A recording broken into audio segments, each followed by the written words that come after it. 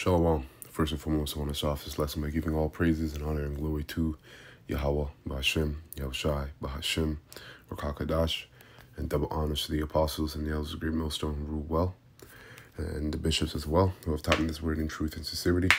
Peace and mercy to the elect that's pushing this word in truth and sincerity across the four corners of the earth. And the rest of you that sincerely believe, peace and mercy to you and your household. Quick lesson here. I'm going to title this lesson. Slacker, give me a moment here. It just left my mind.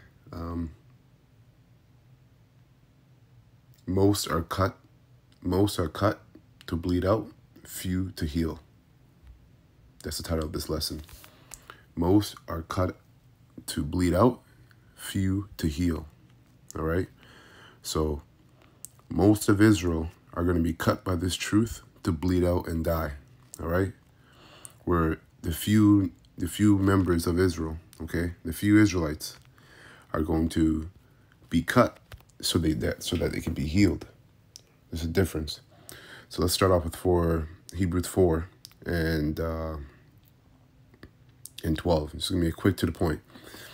Hebrews 4 and 12. For the word of Yahweh is quick and powerful and sharper than any two-edged sword, piercing even the dividing asunder of the soul and spirit, and of the joints and marrow, and is a discerner of the thoughts and intent of the heart. Right? So that's this word, who is the word? The word is Yahushai. Right? Let me get two precepts that back that up. Psalms 40 and 7. It says here, then said I, lo, I come in the volume of the whole book. It is written of me. See, the whole book was written of Yahushai. Right from the prophets, right from the law was pointed to Yahushai, up into the prophets who spoke of Yahushai. And then up until when Yahushai came, and you had the apostles and the disciples under them that all followed under Yahushai. So everything's written about Yahushai. Everything's about Yahweh Bashem Yahushai. Okay? And so the word that cuts Israel is Yahushai. You see? And he fulfilled that when he came on the scene. That's why us being servants of Yahushai, he is our Lord. When we teach his doctrine, when we teach his words, which he got from his father, Yahweh, guess what? Israel hates the prophets. They get cut by these words, but the majority of Israel is going to get cut and bleed out. And when you bleed out and you lose a lot of blood, guess what? You die. Where you can get cut by the word, okay, and if you take care of that cut, which is really you repenting, okay, that's you repenting. If you take care of that cut, guess what? You heal. It heals. Okay. Another way to think of it is, all of us Israelites have poison in our body, right? The poison in the flesh and the poison in this world. Now, when you ever see in movies when there's poison in a person's body, what do? They cut the person open and basically either suck out the blood or push out the blood, all right, so that the poison can get out as well. So that's what this word is doing, is cutting Israel so that that poison can get out. But a lot of Israelites don't want to heal. Okay, the majority of Israelites, they don't want to heal. They want to stay broken, downtrodden, okay, and basically black, all right? Which you should already know what that word means. If you don't, look it up for yourself.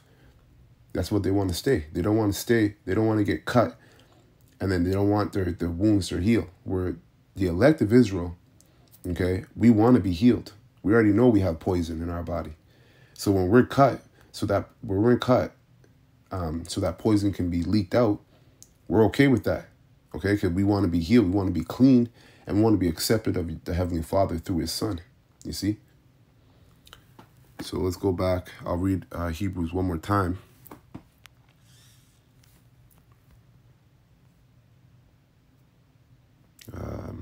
Hebrews 4 and 12.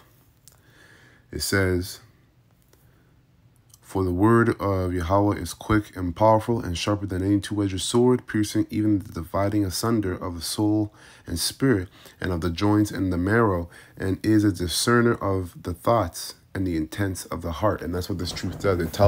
It literally scopes out whether you're being wicked or not, whether you are wicked or not. There's a difference. The wicked are wicked. 2/3 of Israel right now are being wicked. Just like you have fools and foolish, right? The ones that pertain to being fools, which is the foolish, are Israelites, but they weren't made to be fools, you see? And that's why heavy judgment is coming upon Israel, because you're basically acting degenerate. You're being rebels, okay? And above all, you're being stubborn, and you're joining hand in hand with the wicked. So you're going to be destroyed with the wicked. Now, let's go to the next precept here. Let me go back to my notes. I had it in my notes. Luke 2:25. So I'm going to read down to 38. Luke 2:25. It reads, and it was revealed unto him. Oh, let me start at 20. Yeah, sorry. I was at 26. So 25, it says here, Luke 2:25. And behold, there was a man in Jerusalem whose name was Simon or Simeon, and the same man was just and devout, waiting for the consolation of Israel, right, which was Yahushai. The consolation of Israel was Yahushai. And the Holy Spirit was upon him, and it was revealed unto him by the Holy Spirit that he should not see death before he hath seen the Lord, the Lord's anointed, Yahweh's anointed, which is Yahushai.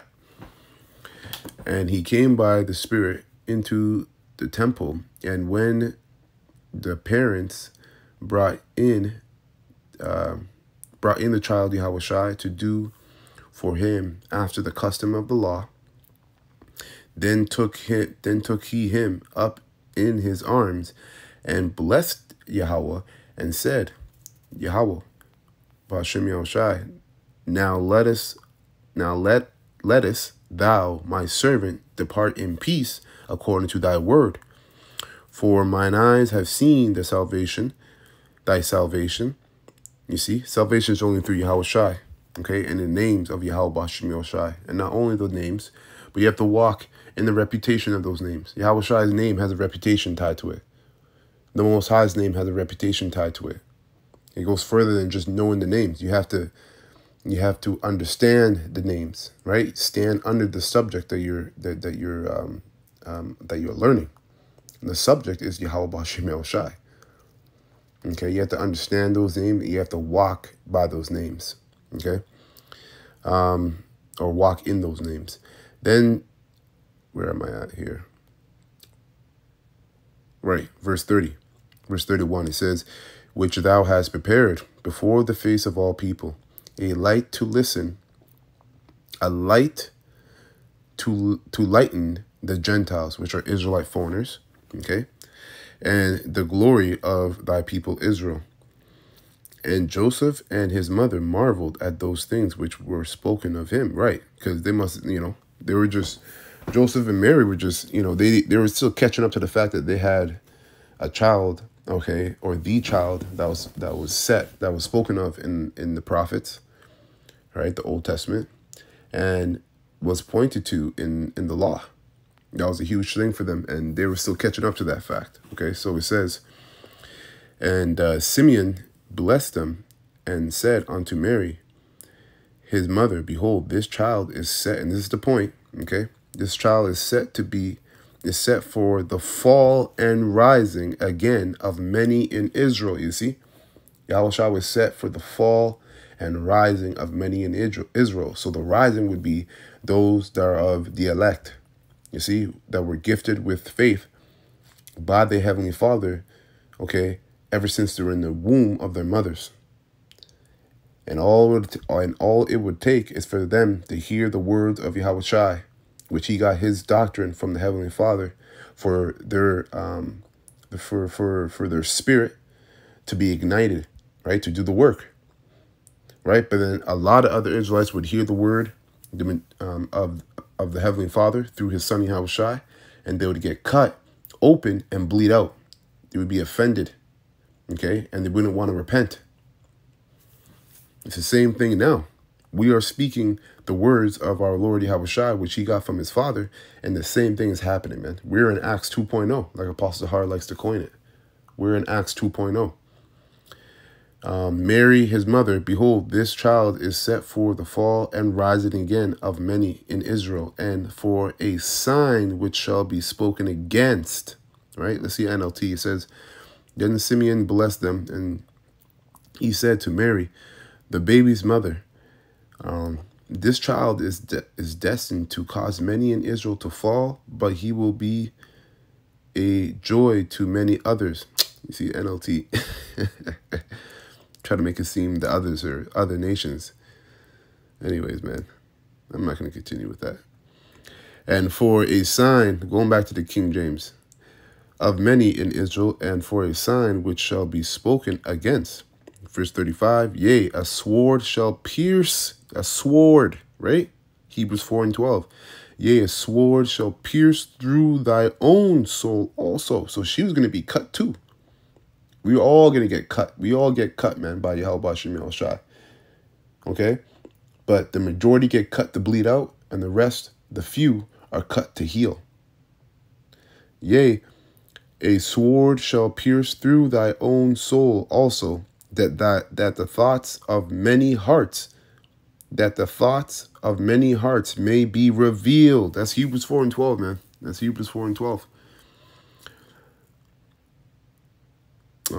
Yeah, that's the point there. That's the point. So let's get a couple more precepts. I'm going to close it out. Sirach 18 and 27, it says, a wise man will fear in everything, and in the day of sinning, right, he will beware of offense. And what does it mean that a wise man will fear in everything? Does that mean you walk around trembling and afraid to do what you're supposed to do? No, you're still supposed to be confident, right, in this truth. But the fear really just has you being obedient, right? Just doing the will of the Lord, just doing the right thing. Not overcomplicating the truth, keeping it simple, because the truth really is simple. All right. Is it easy? No, but it's simple, right? And if you keep the truth simple, you can be more efficient in doing the work. When things are complicated, all right, it's hard to be efficient when things are complicated. So that's why, starting from the apostles on down, they talk about that acronym KISS: keep it simple, stupid, or keep it short and simple. Either way, however you want to say it. But keep this truth simple so that we can be efficient. So it says, verse 27, a wise man will fear in everything, and in the day of sinning, he will beware of offense. That's right. Because if you're being obedient to the Heavenly Father, all right, you're basically staying in the Spirit. And if you're staying in the Spirit, you could be aware of the flesh. You could be aware of wickedness. And that's how you repent. If you're not aware of your wickedness, how are you going to repent? Right? And 2/3 are walking out here around cut open, not even knowing they have cuts, or they're rebellious to the fact that they're full of cuts, and they're just bleeding out. And what happens when you bleed out? Eventually you're going to die. We're 2/3, or we're the elect, we're cut by the word, but we're aware that we're cut, okay? And we want to be healed. So we pray upon Yahweh Shem Yahushua, our physician, right? Who heals us. It says, but a fool will not observe the time. You see? And that's exactly what it is. Israel doesn't know what time we're in, man. And we can't become foolish as well in overlooking the time that we're in, man. We got to stay vigilant and stay spiritual, right? Faithful and within the fear of Yahweh Shem Yahushua. See if I got one more here. Proverbs 29 and 1. Let me get that. And I'll close it out on there. So Proverbs 29 and 1, and it reads, He that being often reproved harden his neck shall suddenly be destroyed, and that without remedy. You see? In NLT, it says, whoever stubbornly refuse to accept criticism, which is who's it coming from? See, a lot of you Israelites, all right, and even within the body, it happens to us too. When you're getting criticized, okay, by the words of Yahweh Hashem El Shai, which are spoken by his men, his servants, you get offended because all you see is a man criticizing you, and that makes you proud, right? But you're not listening to the words that man's speaking. The words that that man is speaking is coming from the Heavenly Father, coming from from Yahweh Hashem El Shai, the Heavenly Father and His Son. Okay, and that's why you gotta stay spiritual, man. If you get carnal, then you're just gonna see the man that's speaking to you, and then get overtaken by the tone he might be speaking in, instead of just taking in the words that the man's speaking. Okay, it happens to all of us, but 2/3 they're gone, man. They take that and run with it, and that's why they killed the prophets, because all they saw was men, and that makes them carnal minded. They didn't see the spirituality behind what those men were speaking. It says, whoever stubbornly refuses to accept criticism will suddenly be destroyed beyond recovery. Man, Kahala Yahweh Hashem El Shai for this truth. You know, because beyond recovery means you're not going to make it on this side. You're not going to come back into the kingdom. All right? You'll be utterly destroyed on this side if you want to keep rebelling and rejecting Yahweh Hashem El Shai, man. This truth is not a joke. So with that, I'm going to close out, giving all praises and honor and glory to Yahweh, Ba'Hashem, Yahweh Shai, Ba'Hashem, Rakakadash, and double honors to the apostles and elders of Great Millstone, Ruel, and the bishops as well, who have taught me this word in truth and sincerity. Peace and mercy to the elect that's pushing this word in truth and sincerity, and the rest of you that sincerely believe. All right, peace and mercy to you. Okay, Abba Kwame Sha'ala, and Shalom. Lord willing, this lesson was edifying to the elect. Shalom.